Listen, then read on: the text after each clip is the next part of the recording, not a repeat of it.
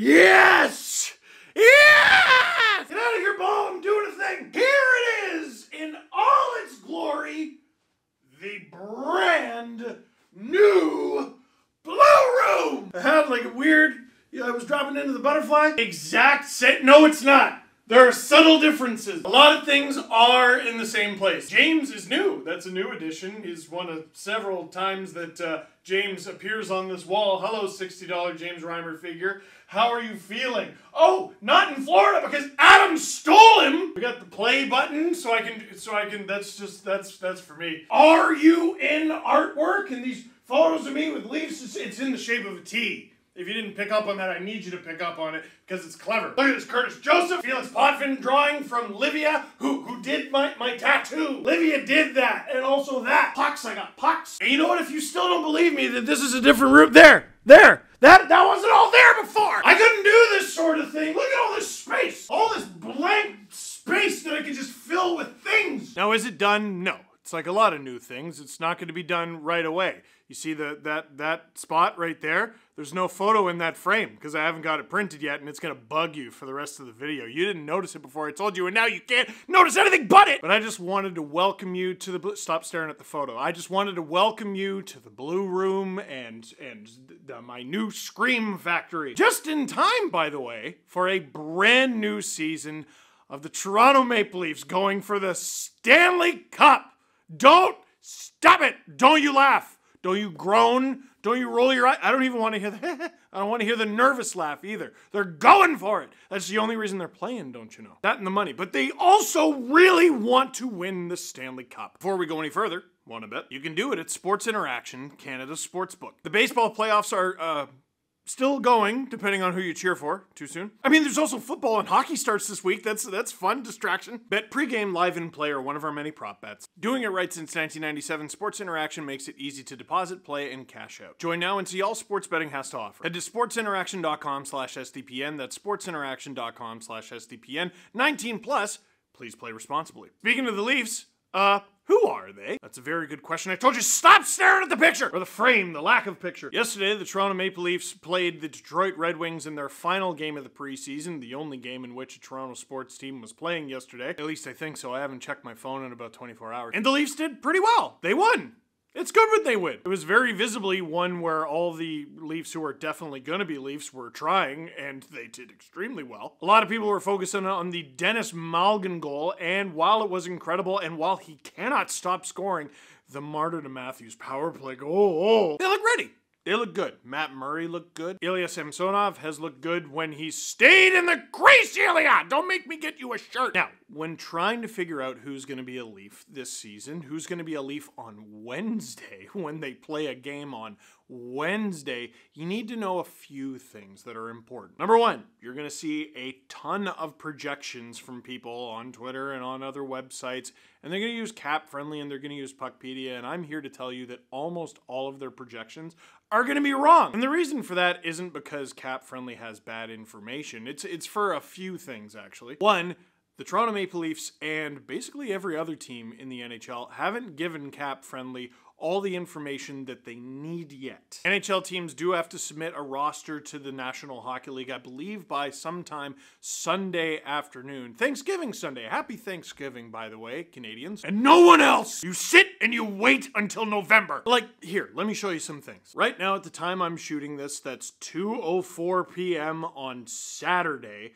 before the NHL season. Cap Friendly has the Leafs at about $2.15 million over the salary cap. Well, that's not good. You're not allowed to be over the salary cap. Also important to note in there, the Leafs are at 49 out of 50 contract slots used, so they only have one more. They have not signed Zach Aston Reese yet, which would bring them to 50, which is not a great position to be in. And actually, that just reminded me that if it's 2 o'clock, the waiver wire just came down. The Leafs definitely lost someone, didn't they? They didn't! I'm not gonna lie, I'm very surprised. But there is this I just learned. The Leafs have placed Kyle Clifford, Adam Gaudette, Victor Mete, and Wayne Simmons on waivers. A few thoughts on all of those guys. Number one, Wayne Simmons. I expect to be making a video about him probably sometime in the next 24, 48 hours because it doesn't sound like he's going to be a Leaf for very long. I'm comfortable saying this now because I don't think Sportsnet is going to use this clip. But when I was at Leafs Media Day just a few weeks ago, covering the Leafs and Media Day for Sportsnet, I got to talk to Wayne Simmonds. And I asked all the players this goofy little question: if you could get one wish from a genie, and I know that's not how genies work, they have 3 wishes, but if you could only have one wish from a genie, what would it be? Simmonds said 10 more years in this league. Every other guy had silly, goofy little answers, and then Wayne said that, and I wanted to, I felt really bad. He's got 1 more year on his deal. It's above league minimum. I believe it's $900,000. And this is after that Elliot Friedman tweeted that the Leafs had offered Wayne Simmonds to all 31 other NHL teams. So this either means none of them were interested, or they were interested, but they wanted the ability to be able to put him on waivers and send him to the minors. Just the ability to, I guess. That's not out of the ordinary. We see that all the time where a player goes on waivers and then the next day after they clear waivers, they're traded for something and you go, well, why didn't they just claim him off waivers? Well, it's because they wanted to make sure he would actually go through. Adam Gaudette, I think, is the Leafs' most likely waiver casualty. I like his skating. I like his effort. He had a decent little start to Leafs camp and Leafs preseason. He got a shoulder injury, and he hasn't quite looked the same since. He played on the second line yesterday for the Leafs' last preseason game, and a lot of people read way too far into that. I think he was just a placeholder there until Tavares gets back. There's Victor Mete. There's a greater than 0% chance he gets claimed as well. Versatile D-man, still pretty young. I'm kind of surprised, to be honest, he's with the Leafs on basically a league minimum deal. And then there's Kyle Clifford, a Leaf who I have had a pet theory on for a while, and I don't know if I've told you, so I'll tell you now. So Kyle Clifford has a cap hit of $762,500 for this season and next. No big deal, you say to yourself, because any team who claims him can just bury him in the minors if they want, and then his cap hit is gone. To that I say, yes, his cap hit is gone. However, you still got to pay him that money. You got to pay him the money, the full thing, if he plays in the minors for your team. And the Leafs can afford that, and a few teams can afford that, but a lot of teams, it's not in their best interest to have too many players making $750,000 on your minor league team. So my pet theory, he's going to be sent down to the Toronto Marlies once he clears waivers, because I'm of the opinion he will clear waivers, and that is where he will become the Toronto Marlies captain. I don't have a source on this. I am essentially making it up. I'm guessing. And if you're wondering what happened to Rich Clune, he retired. He retired after an amazing career. And the Toronto Marlies have a recent history of very tough captains. Kyle Clifford would definitely fit that mold. But on a team that is there to develop future Leafs, I think it might be better for the captain of the Toronto Marlies to be on an NHL deal. All these guys are fighting for a spot in the NHL. Yeah, they want to win the Calder Cup, but let's be honest, they want to play in the show. I think it's important to have a captain who has aspirations of playing in the show as well. And I'm not saying Rich Clune didn't. He definitely did, but he wasn't on an NHL deal. So Gaudette and Mete, I think there's a chance they get claimed. Kyle Clifford, I'd be shocked if he got claimed. And Wayne Simmonds, I don't think is going to be a Leaf by Monday. And it's a shame, but it's also Kyle Dubas and his long track record of doing right by players. If there isn't a spot for them in the lineup, he will find somewhere else for them. And sometimes that costs them, like with Alexander Barabanov. Is that about to fall off? I think it is.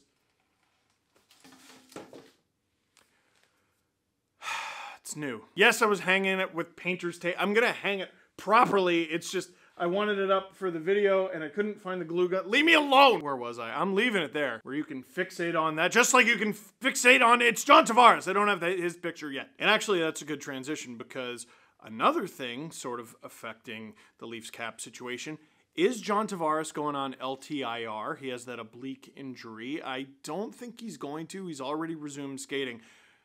Timothy Liljegren, however, is probably going to go on LTIR. So the Leafs will get some relief for a while. And don't get me wrong, the Leafs definitely have cap restraints, but I think it's a can they'll end up being able to kick down the road. A lot is going to happen over the next 28 to 48 hours. Nick Robertson, who may make the opening day roster, isn't even listed on the Leafs forward roster on Cap Friendly right now, so that would bring them even further over the cap. But the Leafs also have an AHL team in their own city, so maybe they'll have a much smaller roster to start, and then they'll accumulate cap space and they'll be able to call guys up. Also, something that wouldn't shock me is if certain players who are going to end up on the opening day roster get sent down in a paper transaction. Another possibility, I don't know how realistic it is the Leafs could wait a few days to sign Zach Aston-Reese. That would actually, yeah, he would miss some games, but it would free up a little bit of cap space. I was just reminded because remember they had Brandon Prust on a PTO for like a really long time? I don't think they're going to do that. I'm just saying they could. But all that to say, here's what I think the roster is going to look like on opening day. Bunting, Matthews, Marner will be the top line. Surprise, surprise, I know. On the second line, John Tavares is usually the free space, except he's hurt. Assuming he is still hurt by Wednesday's opener, I'm going to have the second line as Nylander on the right, Kerfoot in the middle, and Nick Robertson on the left. Yeah, I know what I said on the podcast. Shut up. Third line, Pierre Engvall, David Kampf, and Kalle Järnkrok. And a fourth line of Zach Aston-Reese on the left, Nicolas Aube-Kubel on the right, centering Dennis Malgin. Malgin Hive, rise up! Dude, he's been sick, and I don't know why we're surprised. He's played almost 200 NHL games. I keep having to say that. Although I didn't know he could score goals like the one he did in the last preseason game. That was nasty. The defense, there's a little bit of rocky waters there. Justin Hall was absent from a skate and everyone thought he was traded. Nope, just food poisoning. Sorry, Justin. Timothy Liljegren, probably going to make the team out of camp. Injured for at very least the first few weeks with a hernia. So what do we got? Probably something along the lines of Riley with Brody, Muzzin with Hall, Mark Giordano, who's a Leaf by the way, with Rasmus Sandin, who is also a Leaf. He's back. In net, Matt Murray, probably the starter for the first little bit, and Ilya Samsonov, probably the backup for the first little bit. I think the Leafs are going to platoon them unless one of them wins a lot of games and the other doesn't. Coaches tend to like the ones who win the games. And you might have noticed that my roster doesn't have any spares. Well, we're kind of waiting for the waiver wire to tell us what's going on there because Wayne Simmons, Kyle Clifford, Adam Gaudette, there's 3 forwards, and Victor Mete are on waivers right now. 24 hours from now, less even by the time I'm shooting this, they might not be Leafs. They might not even be in the organization. So I think a lot of you have the same question, and I'll do my best to answer it. When Tavares is healthy and back in the lineup, when Liljegren is healthy and back in the lineup, then what do the Leafs look like? Don't you get caught up. Don't you get caught up that any plan is solid. One of my new favorite quotes from Elliot Friedman and Jeff Merrick, you plan, God laughs. Did you happen to see how many Leafs got hurt this preseason? It was looking like Carl Dahlstrom. Oh my goodness, he could play some games. Hurt. Jordy Ben, he could play some games. Hurt. Victor Mete, guess what? Now he's back. Waivers. The beginning of this Leaf season looks an awful lot like ones to come before it. Who cares what the roster looks like? Like down to the minutia, I mean. Because listen, if this team gets league average, maybe even slightly below league average goaltending, they're going to make the playoffs. This is a team that, on paper, barring any sort of catastrophic injury to the core 4, should compete for the President's Trophy as the NHL's best regular season team. And if the Leafs do win the President's Trophy, what are you going to do? What are you going to do? You going to buy the commemorative "We Won the President's Trophy" DVD? You gonna hang a big President's Trophy banner in your room? No, you're not. You know why? Because you would gladly be the worst regular season team to make the playoffs and win in the playoffs than have the President's Trophy. I think in recent years, I know I, personally at very least, have put way too much emphasis on the opening day roster because in the end, it's how you end up. There are dozens of guys on the waiver wire right now. Guys are going to get put on LTIR. The Oilers and Blues just made a trade. Folks, we are in for a wild few days leading up to the start of the NHL season that I know has already begun because the Sharks and Preds are in Europe, I know. And you forgot to set your fantasy team and you're upset about it because the season hasn't begun, it's only begun for them. Yeah, did you just realize? Yeah, I ruined your day. Anyway, leave a comment in the comment box down below. What do you think the Leafs roster is gonna look like? And what do you think of the Blue Room so far? Oh, I gotta hang that back up, like for real this time. So, that is it for this one. Thank you very much for watching. Click like if you like this video. Click subscribe if you really liked it. Tell your friends that Leafs hockey is right around the corner and baseball doesn't exist. It doesn't. Okay, fine. Just tell them the first one. It's more believable.